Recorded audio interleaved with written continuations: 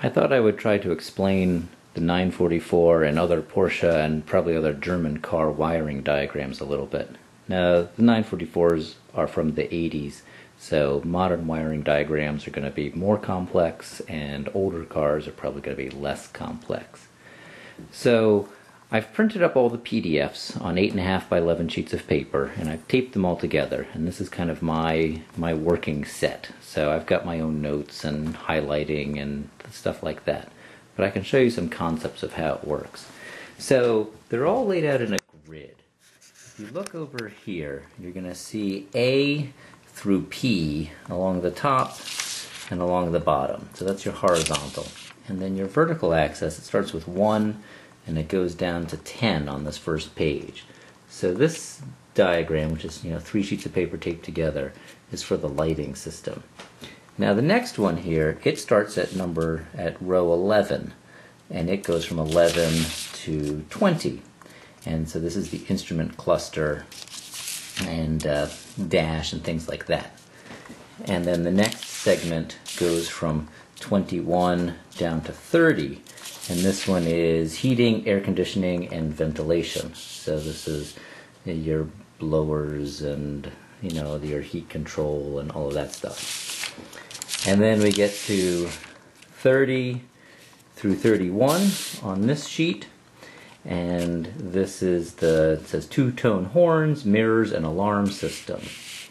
And then the second to last one here, we get 41 to 50, and this is for the engine compartment and cruise control.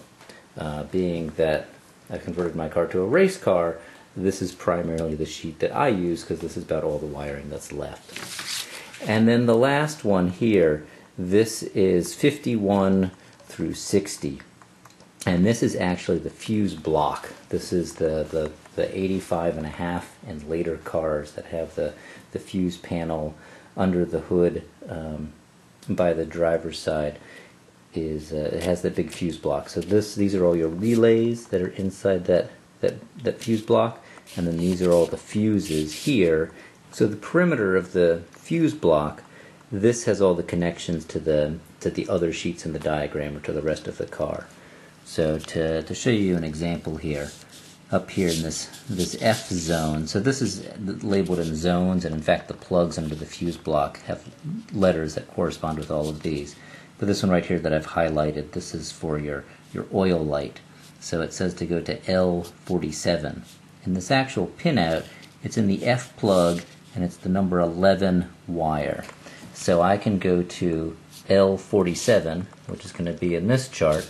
Here's L, here's 47, so it's going to be in this area. And I said this was the F11 pin. And so right here, I can see F11. So in fact, this dotted line right here, Central Electric, represents that fuse panel under the hood. So I can see F11 actually has 2 wires that come out of it, and they are BL, BK, that's going to be blue and black, and BLRE, blue and red. So you can even see the color of the wire, and also where it comes out of. And then the blue-black one goes to F14, and the blue-red one goes to F16. So now we can find F16. That's going to be on the instrument cluster page. We've got 16 here. We've got F here. And so it's going to be in this zone. And we can see where it was coming from. Oh, here it is. L46. This was the one. And that's why it's highlighted, because I've traced this before. And so I can see that L46 goes up into the instrument cluster. And it is still the blue and red one, BLRE, blue-red, and it goes to this light, and then this light, the other end of this light, goes to a ground circuit, it looks like. So that's how the oil light comes on. That wire goes from the engine compartment to that central electric, or to that fuse block, and then it goes to the instrument cluster.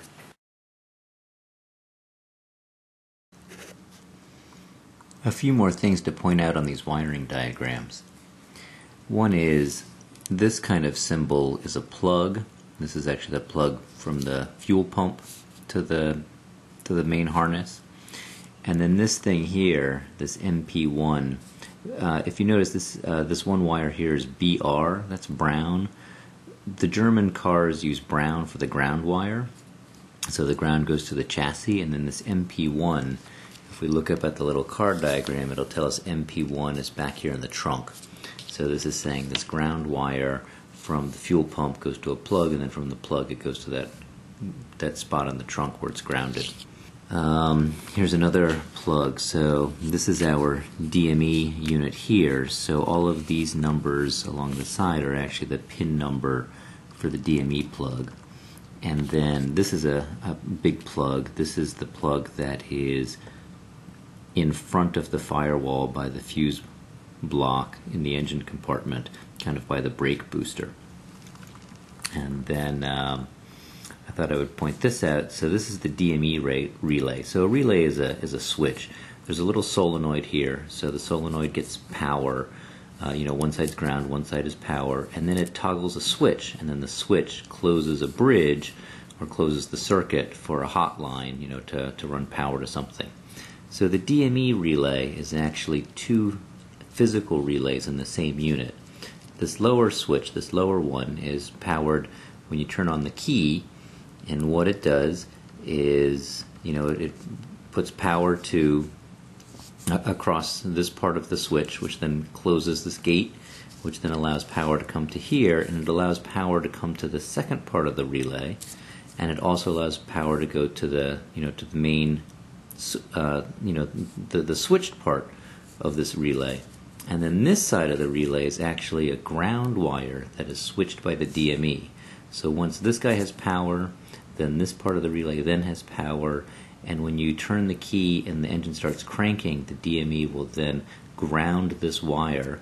Once this side gets ground, this switch will close, and then the power will flow this way and go through the fuse number 34, and then come out of the central electric box and to the back of the car into the fuel pump.